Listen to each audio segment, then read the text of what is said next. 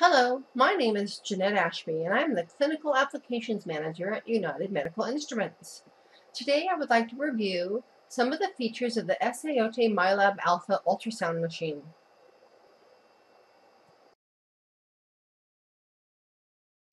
One feature unique to SAOT is that it offers two transducer ports on its portable units. To attach a transducer, you simply slide it into the port and pull up on the locking tab. The MyLab Alpha control panel consists of three areas: the touchscreen component, the general controls, and the control section.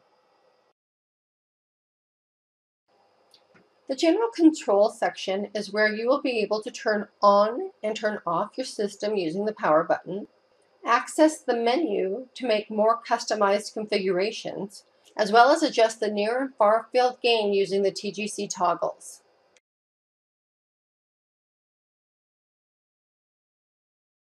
This is a touchscreen section of the console of the MyLab Alpha. It is separated into three separate areas: the navigation area, the image parameter area, as well as the image management area.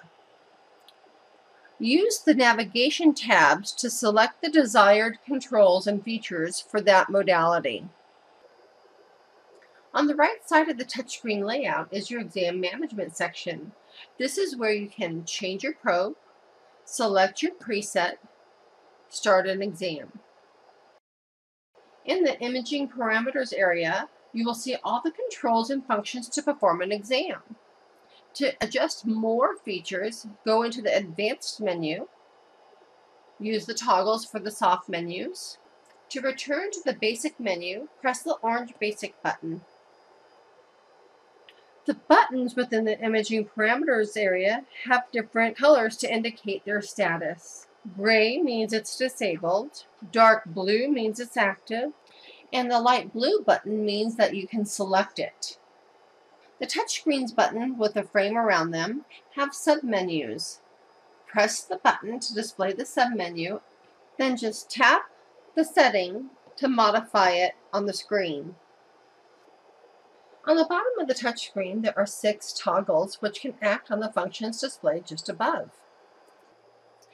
Each lever can control 2 functions, which depends on the active modality. The lever acts on the active control displayed in the upper position. To switch to the other displayed function, press the corresponding button on the touchscreen. The lever will now act on the other control. There's a dedicated button displayed on the top right corner of the touchscreen layout that activates and deactivates the alphanumeric keyboard.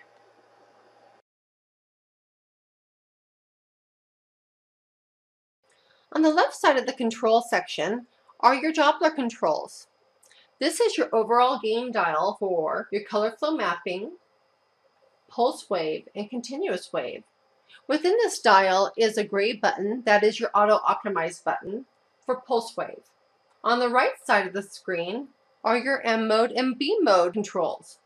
Again, this is an overall gain dial control for both M mode and B mode. It also has its own auto optimize button. The toggles control and help you modify the settings in the soft menus located just above them.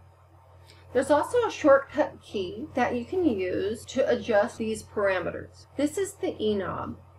Within the E knob is a gray dialed button with a circular arrow. This arrow tells you which of the toggles for the soft menus can be controlled with a shortcut key. Here on frequency, there's a gray circle. On the right upper corner of depth is an orange circle. These are the 2 menus that the E knob controls. If you press the gray button in the E knob, the orange will jump from depth to frequency. Then you simply turn the dial to adjust your frequency from high, mid, or low. You can bounce back to the depth by pressing this button again, and if you'd like to adjust the zoom amount, you just tap zoom and then turn the dial.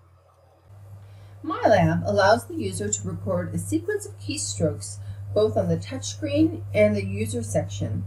Each recorded sequence can then be named and saved to a preset, which would be available as a customized button on the touchscreen.